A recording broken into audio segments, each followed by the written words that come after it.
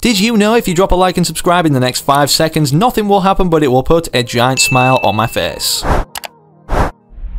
Believe it or not, in Fortnite Chapter 3 Season 1 we're nearly 75% or 3/4 way through the season. Despite this happening and with us yet to see the 19.40 update being the last of this season before version 20 being Chapter 3 Season 2 in itself, just to put in perspective how much time flies in the world of Fortnite or real life anyways, it's 2 years today since the release of Chapter 2 Season 2. And with that said, considering we have more live event developments and ultimately know what's going to be happening for the event and the characters involved, let's just say we not only know what the cinematic trailer for Chapter 3 Season 2 will be looking like, but as you can see by the title and the thumbnail, the Chapter 3 Season 2 Battle Pass trailer, including new characters that perhaps you guys have never seen, which we're going to be revealing. And without spoiling too much, considering each season has an underlying theme, let's just say, yeah, people have been able to pretty much determine for definite what this is going to be for this next one. I already know that sounds good to literally 99.9% of all eyes on screen right now, so do yourself a favour to get all of this news, leaks and intel regarding this next season, sit back, relax with your favourite snacks, stick around and watch the full video, and whilst you're doing that, one favour you can do for me, considering this is 100% free to do, is enter code FM1 inside the Fortnite item shop. By entering code FM1, you're not only going to be putting a giant smile on my face, but also potentially cheering up my pug Gus after discovering and being kind of sad about the fact he looks like a baby Columbo. He also knows that 70% of you watching right now aren't subscribed, and speaking of subscribing, we're getting incredibly close to 2.4 million subscribers, so if everybody hits the big red button right now, we'd be there in no time. And of course, don't forget this benefits you too, as I give different subscribers every single day here on this channel, which of course in the near future will be tons of the Chapter 3 Season 2 Battle Pass. But if you want to receive a gift now or in the future, make sure you're subscribing to the channel with all notifications turned on, and then comment your Epic Games ID down below and let me know what you'd like to receive, so perhaps in the very next video you could be gifted in front of hundreds of thousands of eyes to see. But with that said, now enough messing around, we need to dive into everything about Fortnite Chapter 3 Season 2, most specifically the Battle Pass, and there's a lot to cover, so make sure of course you don't go anywhere. Don't go anywhere! I'm sitting on my Don't go anywhere! Okay, so the very first thing you guys need to know about Chapter 3 Season 2 is it starts, as you can see on the Battle Pass, on March 19th when this season ends, obviously after downtime lifting when it does. With this being the case, considering February's a short month, we literally just have under a month now until March 19th when this rolls around, and as you can see, for this reason Firemonkey stated on screen or found out about this in the 19.20 update being the most recent version. Based off what he included in the tweet, considering it goes straight from 19.40 to version 20.00, 19.40 should be the final update of this season, and this has further been confirmed now as we've seen 19.30 since that initial tweet, as it was tweeted out in 19.20. As you can see, Firemonkey then tweeted out a few days later, or on the update 19.30 in itself, the final update of Chapter 3 Season 1 currently has 186 builds and is expected to release March 1st. Some challenge content we might see in that update is Horde Rush, LTM returning, and also the unvaulted LTM challenges, Mobility Chicken, and Bargain Bin Wild Weeks. Of course, the last update he's referencing to in Chapter 3 Season 1 being version 19.40, it does make sense entirely to release March 1st, 2022, as we're in that sweet spot now of where it's kind of in the midpoint between February, what we're in currently, and then March 19th, when obviously 20.00 actually drops, being, well, Chapter 3 Season 2, or the 20th season, believe it or not, of Fortnite overall, considering Chapter 2 only had 8 seasons. And based off not only all of this information alone, that Epic Games are ahead of the game or planning to release the update on time for Chapter 3 Season 2 in itself, meaning this season won't be extended,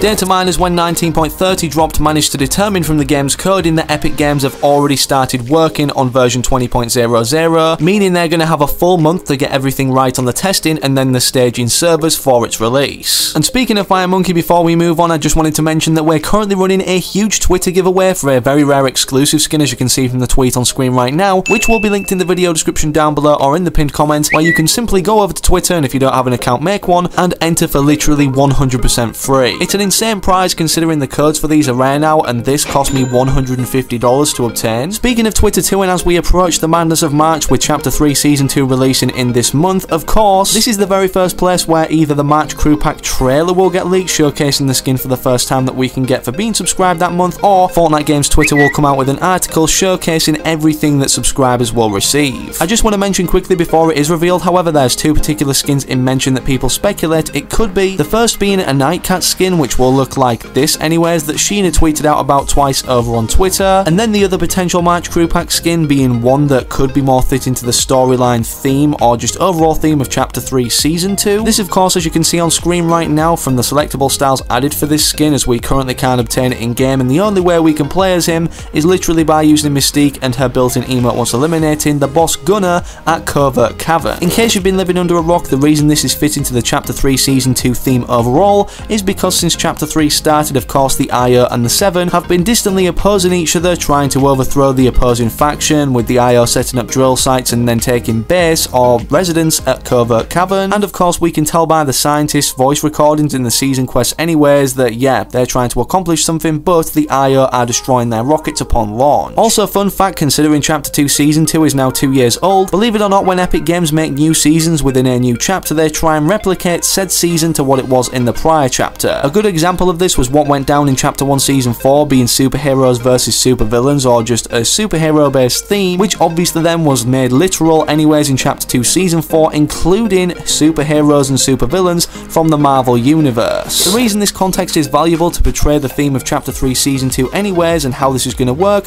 is because from taking a look at Chapter 2 Season 2, again that's 2 years old now, we had a war wage between Ghost and Shadow being two factions, and what are we seeing now currently on the Chapter 3 island? The Imagined Order versus the Seven, which is going to be more of a forefront, obviously then having Battle Pass skins and cosmetics based around this, which we actually may know what they are right now. Just before we reveal those potential skins, however, and how it makes sense for them to be integrated the next season, or how it points toward this happening based off the Imagined Order versus the Seven, fingers crossed when the new Battle Pass does release for Chapter 3 Season 2, we can get the old, or should I say first introduced Battle Pass scene anyways, or menu from Chapter 2 Season 2. Despite this just being a menu, it was one of my favourite things about Chapter 2 Season 2 in itself, and let me know what your favourite thing from this season was down below in the comments, considering I believe it to be the best season of Chapter 2 as a whole. From taking a look also back at prior Battle Passes, it's safe to say we usually, mainly always anyways, receive around 8 outfits, and because we've already established the theme of the next season being greatly more so growing toward, yeah, this conflict between the Imagined Order and the Seven, which also could be established in the live event if one is going to happen this season, which we're going to be mentioning more about in just a second. So with that said, as for the first skin that could be included throughout this new Battle Pass, if Gunner isn't released as the March crew pack or throughout the item shop, yes, it definitely could be Gunner as one of them. We don't know his ranking currently in the Imagined Order, but it's safe to say it's pretty high up, perhaps the second man down from Dr. Sloan, as he's literally responsible for trying to electrocute John Jones in this jumpsuit form in the end event cinematic. And speaking of John Jones in this jumpsuit form, considering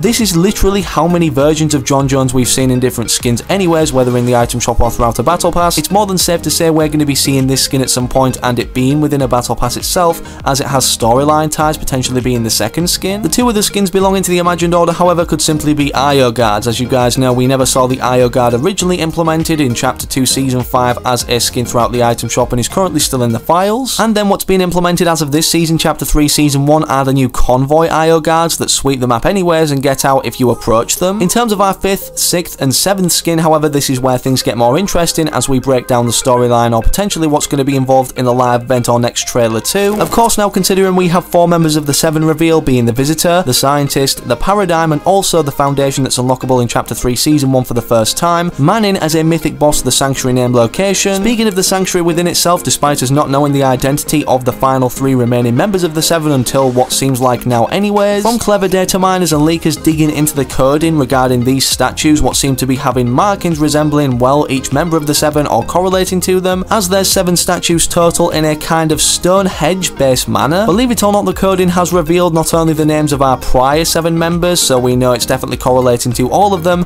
but new ones being, as you can see, the Origin, and then Sister 1 and Sister 2 being perhaps the sisters that the Foundation obviously wants to find the location of, as we know from the Chapter 2 Season 6 cinematic trailer. With their names already being in the game's coding, it's safe to say they could be upcoming soon, and for that reason be in the Chapter 3 Season 2 Battle Pass, and believe it or not, we may have an early look of what they could look like thanks to these surveys that Fortnite have been releasing in regards to, well, concept skins that could be upcoming in game, and many already have been implemented into the game off of. There's one particular character right here with a mask on and mask off style that literally screams he's a member of the Seven, but also then next to him there's 2 female skins which look identical, which could be the sisters considering the matching resemblance. And more interestingly, from taking a closer look at the Origin, as you can see, there's so many similarities that people on Twitter have managed to draw now between not only him but the Cube Queen also. Who knows, despite the Foundation being the leader of the Seven, maybe maybe the origin, with his name literally being, well, the origin itself, as if he originated the faction, actually created it in the first place. It's definitely an interesting possibility, alongside the possibilities what could be endless, with this new location that's going to be added being the 7 Workshop, which many people speculate to be inside this locked bunker currently at the Mighty Monument, which for those that don't know or haven't seen the use of this funny glitch with the Chonker's tyres, could be moved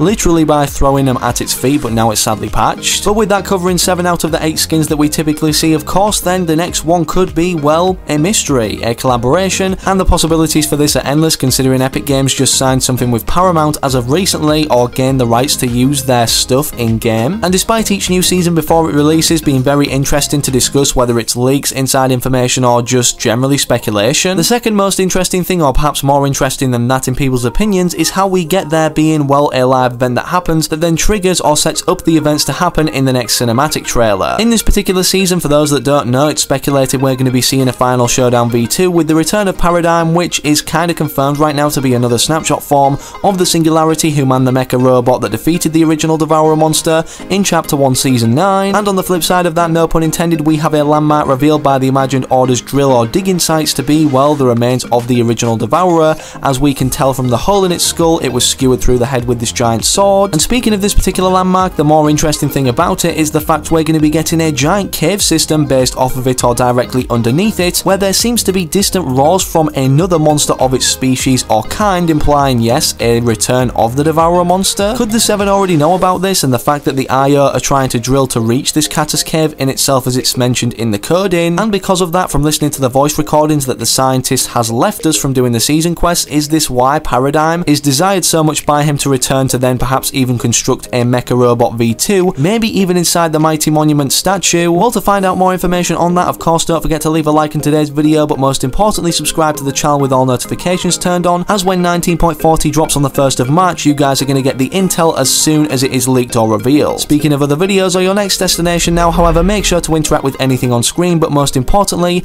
hopefully I can catch you, yes, you the individual still watching, I can see ya, but hopefully in the very next video I do post on the channel.